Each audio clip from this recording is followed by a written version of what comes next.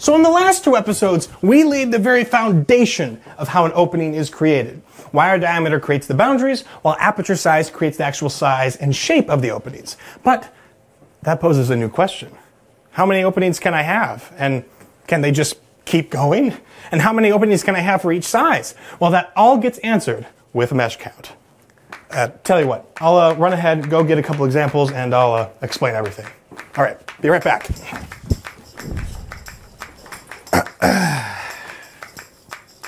Hi. Okay, so mesh count is pretty simple actually. Mesh count is how many openings are in a linear inch. That's it.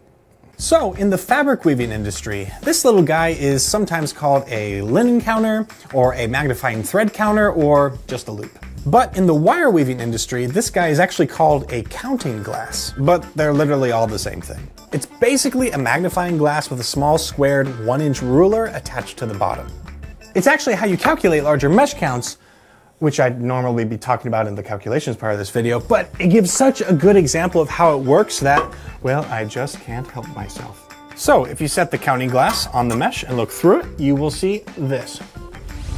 It makes it much easier to focus on the opening. So if we were to count the number of openings from top to bottom, we have 1, 2, 3, 4, 5, 6, 7 openings, which means this particular square weave is a 7 mesh. And the closer to the number 1 it gets, the bigger the openings. So you can get the mesh count bigger and bigger until it's a 1 mesh, or you can go smaller and smaller and smaller until it's as imperceivable as a 900 mesh. But most weaving companies don't have the capacity to weave something that small. But I should mention that there are square mesh weaves that actually can exceed 1 linear inch, like this guy. It's rocks, by the way.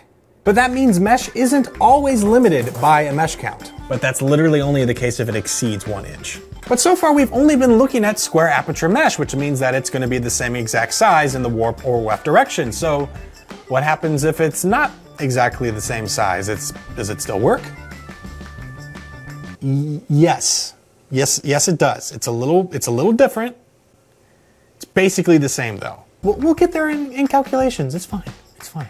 Oh yeah, and filter cloth, it doesn't have a mesh count. That's just not how that's calculated. And the last thing I wanted to talk about before we get into applications is this. Let's say you have a 100 mesh. The aperture size and wire diameter of 100 mesh can vary like a lot, actually. You can't expect to know the wire diameter and aperture size just by knowing the mesh count. That's why you always need 2 numbers. The wire diameter for that 100 mesh could actually be 127, 112 micron, 80 micron, and the aperture could be 140, 160, or 212 micron, just to name a few possibilities. It all depends on the application. Sometimes you need a thicker wire with a smaller aperture size, but you still need it at 100 mesh. So just because you know the mesh count doesn't mean you know the wire diameter and the aperture size. That's why you need 2 of the specs to find out the 3rd spec. So with all of that in mind, what's a situation where all of those mesh counts apply? It's over there. Fine, I'll get her up. Fine. So for the coarses mesh, I've already talked about vibrating screen and sieving, which is what most of the coarses mesh is for, mostly rocks. But if you go down to something like a 10 mesh or even a 30 mesh, then another common application is as a support layer for finer mesh or filter cloth. Allow me to explain. So when it comes to filtration, especially liquid filtration, you're dealing with a lot of pressure, but you're also dealing with teeny tiny particles. And the filter cloth that can filter out those tiny particles doesn't necessarily have the capacity to hold up against the pressure. So what you do if that's the case is this. You sandwich the filter cloth in between 2 pieces of coarse mesh to keep it rigid. Like this. The coarse mesh is so big that it doesn't affect the filter cloth's performance, but it also stops it from bending or breaking. And this is possible because these mesh layers are usually like superheated and an annealing process that fuses the mesh layers together, kind of like welding. And a lot of fine mesh and filter cloth are backed by a support layer. And sometimes there's multiple support layers, like that one. Depending on how rigid you need the filter cloth to be, you could be looking at possibly 7 different layers of mesh counts. But for extremely fine mesh, other than screen printing, you're probably looking at air filtration. Take a look at the pharmaceutical industry with me, if you will. Specifically that inhaler. So if we were to take it apart a little, there's a little circular piece of mesh that covers the entrance to the compressed tube of medication. This mesh, if we looked at it under a microscope, is something like a 500 mesh. This is used as a mini filtration barrier to keep the particles out that could potentially get lodged behind it. And it also helps to spread out the medication evenly as it exits the tube. There's actually a lot of applications for ultrafine mesh in the pharmaceutical industry. You'll see it in respirators. You'll see it in blood filtration like this. That's a green screen. Don't worry, we're not going to show it. We're going to get footage of that anyway. But my goodness, how in the world do you calculate ultrafine mesh counts like that? Well, let's start with the coarser mesh and we'll go from there. Okay. Oh, well, that's no good. All right. So just like before, we take our counting glass and we set it on the mesh, and this one's really easy. So if we just line this up real quick, you count 1, 2, 3, 4, and boom, it's a 4 mesh. Simple enough, right? So let's try something a little bit smaller than that. We'll take that and we'll take this. We look at it under the counting glass and we count 1, 2, 3, 4, 5, 6, 7, 8, 9, 10, 11, 12, 13, 14, 15, and boom, we have a 15 mesh. Still pretty easy, but at some point the mesh is going to get smaller and smaller to the point where we actually can't even use a counting glass. So what then? So when you get into 20, 30, and 50 mesh, somewhere around there, the counting glass, and more specifically your eyes, are not going to be as accurate. So if that's ever the case, then you'll definitely want to use a mesh counter. This is a very, very precise piece of equipment and is specific to this industry. This will do a 50 times magnification, which means it's literally a microscope at that point.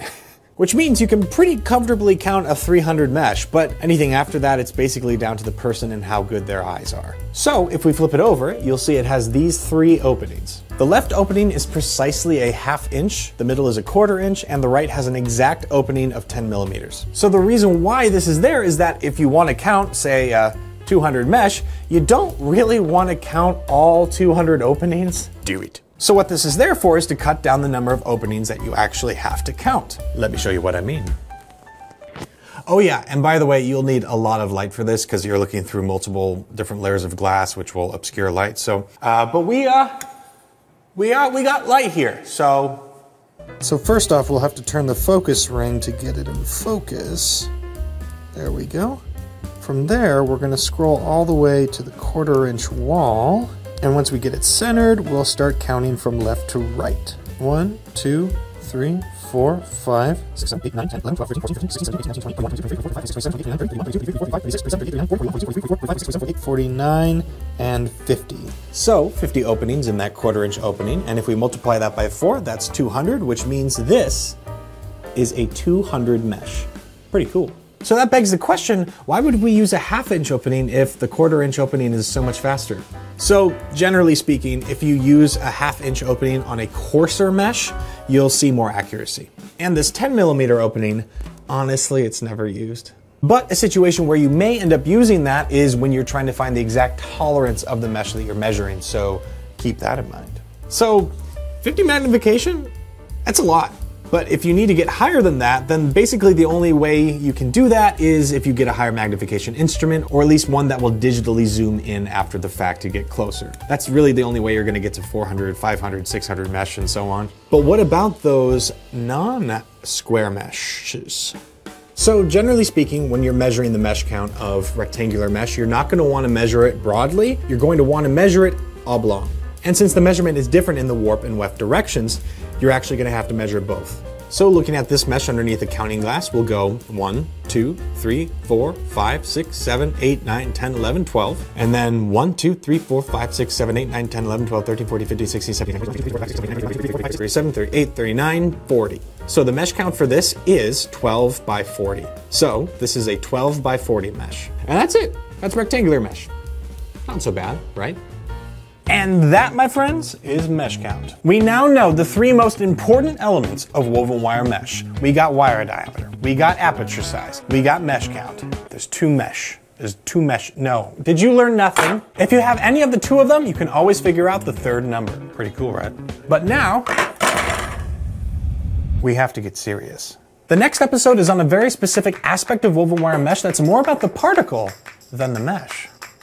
But it'll help us round out our knowledge of wire mesh openings and then finally help us understand wire mesh filter cloth. That's right, you guessed it, it's geometric pore size. It has all led up to this, so I hope you have a wonderful day, and I'll see you in the next episode. Bye for now.